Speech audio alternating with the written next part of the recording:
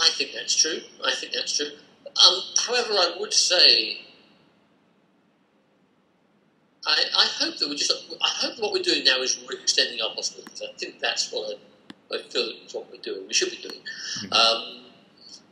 And, you know, even as we speak, you know, we've just completed, as in last week, a series of Shaun the Sheep, which is being, you know, paid for by BBC and many other broadcasters around the world. So that also works, and it's very important to us. So I hope I'm delighted by the idea of targeting the market exactly, so that we can show our work like this online on YouTube. That's great, you know. Conventional broadcasters, yes, absolutely, and then in the movie theatres as well. So that seems to be a strong position. And I guess probably that over the next decade, the trick for us is to keep light on our feet, to be able to cross media. You know, and of course, everyone's talking about these transmedia things. It's an interesting word and an interesting world. And I hope that maybe that whereas with the Angry Kim, we did those short films, we put them out, and that was great. That ended the story. Now with Morph, I hope that, who is an old character, God knows, but I hope we're embarking on a whole new way of representing him that might involve, you know, games as well. You know, might involve games, might involve certainly the 1 minute films we're making now, but that leaves the possibility open in the future. You know, we could go back to TV, you know, conventional broadcasting for a series of 5-minute episodes if we have the creative. Yeah. Well, I mean, I would have thought the gaming aspect would be definitely a huge potential for you guys, especially with the interactive medium, kind of the exact medium of clay being so malleable as it is. If you can get into the world of tablets and start allowing people to create characters for an Aardman world, I mean, I'd love to see something like that go live. Yeah, you're right, and I do love that look. By the way, I love, you know, those projects where they use real tangible 3D. Yeah. I mean, here I'll just pick it up. Real tangible 3D objects in the gaming world. I love that look. I don't feel like at the moment I'm a gamer, because I'm not. But lots of guys here are, and you know, and I'm very happy to let them take creative lead on that. Yeah. No, sure. I love watching it. I love the looks, and it seems, you know, I mean, it fits in with technology as well. There's some, you know, there are different ways of shooting your material. We've been experimenting. Oh, damn! I can't even think. It's like Flash Plus, but with I can't even what it's called. But using you can take 3D objects and manipulate them much as you would manipulate Flash, except they're 3D. Yes, yeah. Wow. When I say 3D, I mean real 3D, because the terminology is so confusing that so many people always say 3D when they're referring to CG, and I always think that's 3D. Yeah. Well, I'm actually glad that you've lifted Morph up there, because I think one of the things that the tactile nature of something that is so real, you do, you know, when you actually see thumbprints in the clay, you create a very strong association to it. So now, if you're going to be rolling out a series of it, how do you update an icon that you've created but still keep him relevant? Yes, so that's a fair question. I mean, I'm very concerned about that. I'm very aware of that, because I don't want to just, you know, there are phrases that people use that I would never use, like warming him up again, bringing him back, and I don't want to think in those terms even. I think the answer lies in storytelling. Absolutely. I think that my philosophy is that we will take the material and the medium as seriously as we ever have, and trust that the audience enjoy it as they always have. You know, trust that the audience cares about how it's made, because we do. But then the stories can, by all means, we need to update them. We just do. You know, I want to say update them. I don't mean you have to strive for gimmicks. I think, frankly, to be perfectly honest, you need young people to come and help write the stories, so that the things that they're talking about continue to be relevant. Because, like, Morph is, let's face it, more than 35 years old, right? So the things that, if I did a story 35 years ago where Morph made he sort of made himself a biplane out of stuff he found on the tabletop. But all the visual references, all the materials he used made sense then exactly. I'd like somebody younger to come up with a storyline.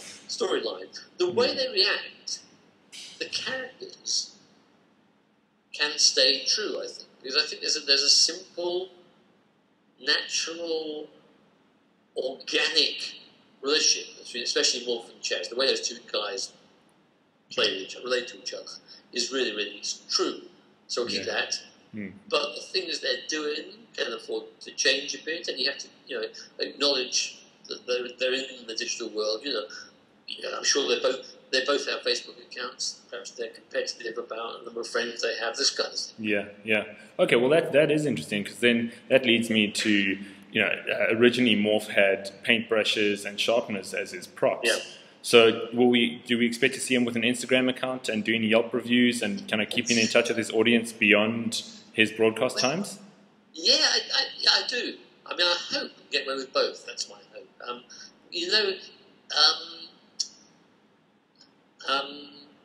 In the past, historically, he lived on the table of Tony Hart, who was an artist. That was where he lived. Now, Tony Hart's passed on. I'm very, very sad to say, so that's not going to happen exactly. So we've discussed this a lot, and our conclusion is that that Morph, who is in some happy way immortal, has come to live in our studio, at the Aardman studio. And that's good, because the Aardman studio has, in a way, it has naturally exactly this, what you're talking about. You've got, on the studio floor where the animators live, this is where I'm thinking he lives now, there'll be a desk, and the desk has clay, sharp knives, paintbrushes, wood glue, stuff like that, because we make real things. But it also has often it's got the guy's smartphone is there, the guy has music's there, there'll be a computer there. So I would just want to be, I don't want to rule out any of those. I don't want to rule out any modern references. In fact, I'm inclined to have to rule them in. But on the other hand, there's an attraction in the analog world because it's more tangible, and so paint is more fun, more messy to play with than a Wacom tablet, So I just do both. No, I hear you. Do you think Morph would ever kind of go beyond just being a entertaining character? Would he ever go into kind of social issues, and would we see like a spin-off educational channel from him or something like that? Well, now that I haven't considered, to be honest. No, there's many things we have considered.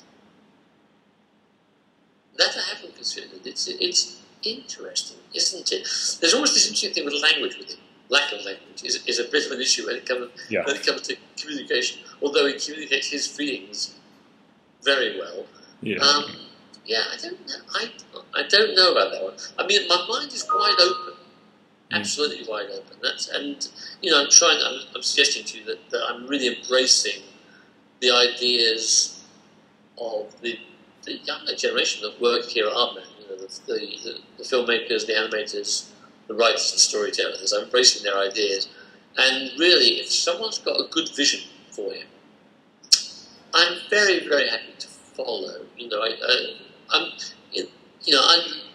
I love the character. I care about him very much. I trust him. I believe in him. But I don't. And I feel like it's like my job is as simple as saying, yes, he could do that, or no, he wouldn't do that. Maybe that's it. And this is part, of course. Now again, back to Kickstarter.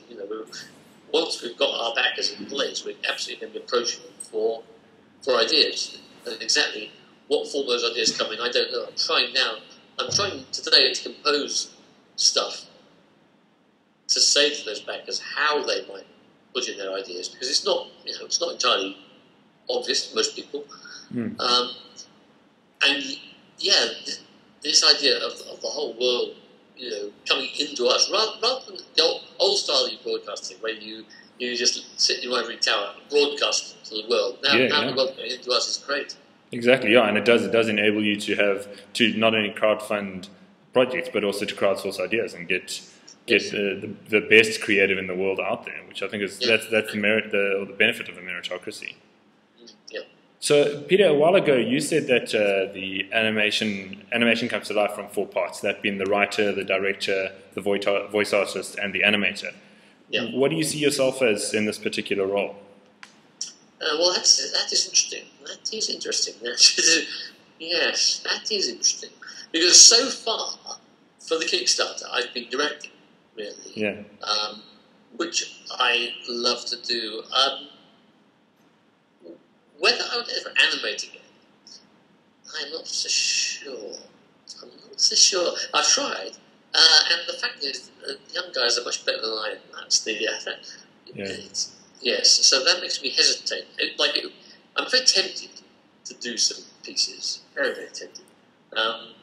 But it's hard to find the time for that as well. So I guess directing is the main thing I would do, yes. Voice talent is interesting with Morph, of course, because with Morph, uniquely and historically, the voice comes afterwards. Everything else we do, Aardman, the voice is always the first thing you record. And only with Morph, and this is, as I say, it's historical, only with Morph does he animate first, and then someone tries to sort of sync it up afterwards. Yeah. And I'll stick with that. I mean, you could say that the other way of working is more rational, but the way I'm talking about has energy to it, and I'm interested. One thing I am keen to do is not get bogged down. When I did Morph back in the day, like 35 years ago, when I was animating it, it was amazingly low tech, and it was just me and plasticine and the tabletop. Didn't even have any video playback, so the animation was recorded blind into the camera, and I never knew what I was doing until 2 days later when I saw the film developed. Now I don't want to do that anymore. That's not going to happen. Yeah. But I have a suspicion about the way of working getting so sort of complicated, so perfectionist that we go really slowly, because I believe in working fast. So what was I saying? Oh yes, if we start pre-recording more and then syncing up his lips to the pre-recorded voice, I think that would slow the whole thing down. I'm keen not to do that. So we'll keep on the old style, whereby the voice is kind of slightly approximate, but it always was. And it kind of works, it just kind of works. We've had fun doing it. The voice, it's a ridiculous part of the process. And there's not a hell of a lot of information on the net about this particular fact, but who is the voice behind Morph, the original Morph? Very good question. There is, and I can tell you, the original voice is a guy called Peter Harwood, and he is still going. He wasn't even a specialised voice artist. He was a sound editor at BBC, and he did it. He invented the voice. So we're going to go back to him. Really? Okay. Yeah, it'd be fun to go back to him. Yeah. Excellent. And I mean, is it a matter of somebody's voice recorded and then you're speeding that up, or are there a whole lot of tricks that we don't know about? It is like what it sounds like. Actually, it's just like what it sounds like. Yeah, which is the only thing which is the art is the noises he makes at real speed. That's the art. Yeah, sure. To sound exactly like Morph. So he has to speed. So because it's going to be speeded up, and this is how it's done on tape. Again, 35 years ago, real old technology. It was speeded up, and of course it pitched up. So, so he does pitch up, but he would pitch his voice down. He would pitch his voice down so that it would pitch up less, spread up, and make a series of strange noises which I will not imitate. That are as Morph's not. boys. Yeah. Excellent. Okay. And one other thing. Can we expect a tip of the hat to Tony Hart? I mean, especially those of us in South Africa know him very well as the introducer to the Morph series. So yes. kind of he's one and the same. His spirit certainly lives on in it. Could we will we expect to see a claymation version of him somewhere in it? Well, that's interesting, isn't it? We'll have to do something. We will have to. We'll have to acknowledge him properly. You're right. Mm. See, that's a good one. That's good. That's just the sort of thing we can get the community talking about. Actually, we'll have to acknowledge him properly somehow, because he's so associated with Morph, and he was terribly. He's such a lovely guy. Lovely guy. And he was always rather apologetic with us because he got all the credit for Morph, which yeah, he's embarrassed about. And it used to say I think they changed it. Like in Trivial Pursuit, one of the questions was, who's the little plasticine man created by Tony Hart? So, and he was embarrassed by that very generously, Yeah. But we're completely associated with him, and there's no doubt that Morph's character came from him to some extent because he was the straight man, a funny man needs a straight man. So I hope that Morph's now had long enough to grow up and get his own act that doesn't need Tony. But we do owe him a lot, and I'd like to pay full tribute to him. Okay, excellent. Exciting to hear. Peter, thank you very much for your time. I appreciate it. Okay. We'll chat to you soon. See ya. Cheers.